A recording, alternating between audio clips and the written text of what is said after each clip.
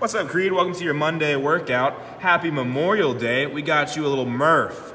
We'll show you what that looks like in just a second. But we got 7 minutes on the clock. We'll have 3 rounds of a warm-up. All right, each round is similar but a little bit different. Round 1, 30 seconds of a cardio choice, 5 and 5 dumbbell bent over row, 5 scat push-ups, 5 lunge plus squat, into another round of 30 seconds cardio, 5 and 5 bent over row, 7 push-ups and 10 air squats, and then your last round, 30 seconds cardio, 5 and 5 bent over row, 10 push-ups and 15 air squats.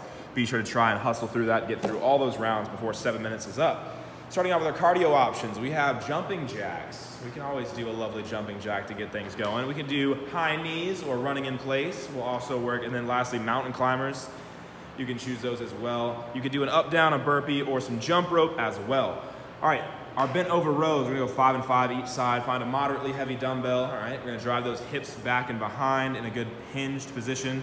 He has a nice flat back, shoulders are squared, and he's rowing that dumbbell back to his hip at an angle here. Good. All right, then we're gonna have 5 scat push-ups. Or scat push-ups, very small range of motion, elbows stay locked out straight. We're just gonna drive that spine to the sky and then sink those shoulder blades in towards the spine. So really very, very small shoulder movement, not much elbow movement at all.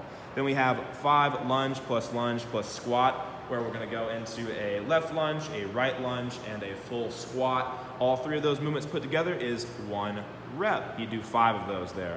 Next round, 30 seconds of cardio choice, 5 and 5 bent over rows, 7 push-ups. All right, so we're going a full range of motion with these push-ups here. All right, as he comes down, he's driving those elbows back and behind, keeping a nice sharp 45-degree angle with the elbows there. And then he has 10 air squats on the back end of that. And as he hits his 10 air squats, same thing as those other squats here, keeping that chest up, making sure his knees go over his toes, and keeping a tall chest where he can read the label of his shirt at any moment. All right, that is our warm-up there. All those movements continue repeating. We're just gonna go 3 rounds there. All right, the Murph, you get a 60-minute cap, nice long workout. All right, if you're at the beach or the lake and you watch this, you can do a half Murph, only 30 minutes, all right? You'll save yourself some time there. But for time, if you're doing it all the way through, you got 1 mile to start with, and then you get into the good stuff, all right? The meat of the sandwich. You got 100 pull-ups or a pull option. So 50 and 50 bent over rows, 50 on the left, 50 on the right. Or if you have a suspension trainer at home, you can do a TRX row or a towel row if you need to, 100 reps of those. You'll do 200 push-ups and 300 squats. And then after you get done with all 100, all 200, and all 300, you'll do 1 more mile at the end.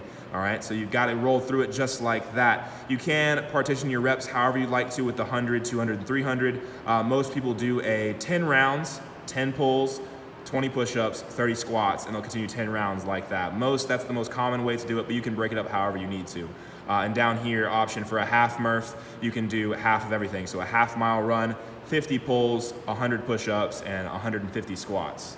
That would be your option there, all right? And so the only thing we'll show is the, well, actually we did show everything, all right? You got your bent over rows, you got your push-ups in the warm-up, and you got your squats in the warm-up. All you gotta do is get outside, enjoy the weather, and go for a lovely mile run. We'll see you guys next